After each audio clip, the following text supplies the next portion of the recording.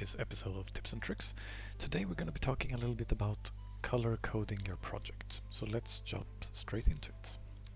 And here we are inside of Unreal Engine 5, and like all the tutorials that I make, this is applicable for both Unreal Engine 4 and Unreal Engine 5. It might look a little bit different, but in this particular instance it will look exactly the same unless they change something in the future. So what is color coordinating? Well, when it comes to your folders, it might be difficult to get at first glance get a good sense of what the folders are for. You have to read through the different names to see, oh, this is the folder that I'm after. But what you can do to make it a little bit easier to find the folders that you're after quickly is you go to a folder like Blueprints here, for example. I might want this to be blue. So I can right click on this and go to set color.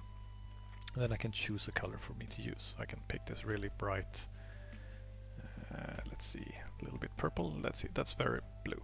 So let's go with that. So now you see that the folder is blue here. So when I just glance down here, I immediately my eyes catch the blue folder, which is for Blueprints.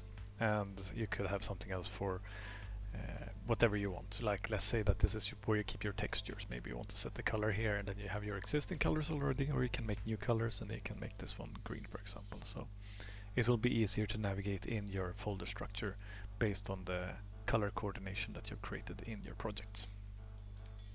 That is all for now. Keep on learning. Take care.